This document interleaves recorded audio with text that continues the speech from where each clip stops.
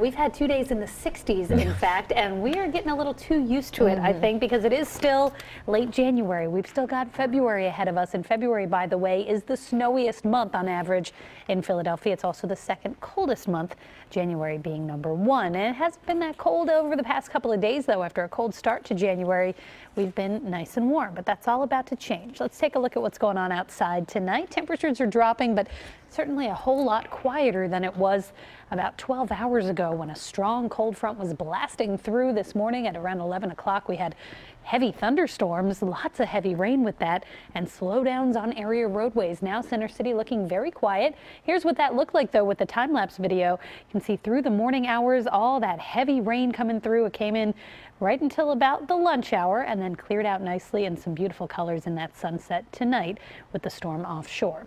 And the storm is continuing to move offshore. Most of the precipitation is done for. We do have a little bit of snow or snow showers across New York State and portions of New England, an indication of how much colder that air is coming in around the backside of our low. But locally, we've got clear skies outside tonight, a brisk west wind making it feel a little colder than the thermometer indicates. But all in all, it's pretty seasonable outside and will be tomorrow as well. 45 still in Philadelphia. In fact, we've got winds out of the west, as you can see, 42 in Wilmington, 44 in Allentown. It's 35 in Mount Pocono, but you can see some colder air lurking just in the wings here. It's in the 30s in State College and in Pittsburgh. It's 29 degrees right now in Buffalo.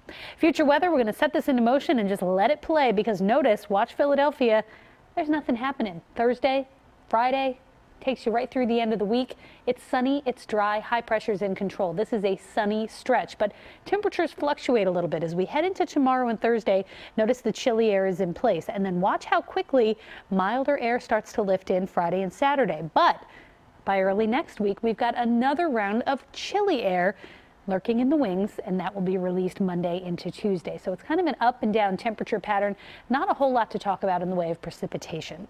Today in the 60s, tomorrow is about 20 degrees colder. There's your drastic drop. Thursday only in the 30s, but notice that warm up. We're right back to 53 degrees by Saturday. So tonight we drop to the 30s. It's going to be a little chilly with the breeze. It'll feel like the 20s in many spots when you wake up tomorrow morning, but tomorrow's a pretty seasonable day. It's cool compared to today, but 43 is right on target for the end of January. Thursday's a little colder, but at least it's sunny. Friday we're back to 44, and then 50s again for the weekend. That's 2 weekends in a row above average. Chance for rain showers Sunday, and then it does look colder Monday into Tuesday. Maybe a snow shower Monday, but not bad. All in all, not bad at all. 50s Can't over the complain weekend. about that. At all. Not at Thanks, all. Kate.